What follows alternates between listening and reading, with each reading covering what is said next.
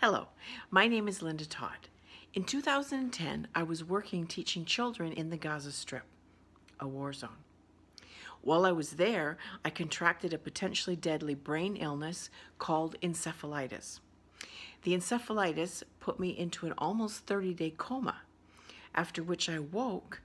I realized that virtually nothing on my body worked anymore. My brain still worked, but it had suffered a serious setback. I realized I was faced with two choices: resign to this new reality or rebuild. I chose to rebuild, and in doing so, I had to learn new things about my brain. What was my brain's potential? I learned about neuroplasticity, which is the brain's ability to build new pathways. I would have never learned to rebuild this new me if I had not first been stripped of the old me. My name is Linda Todd.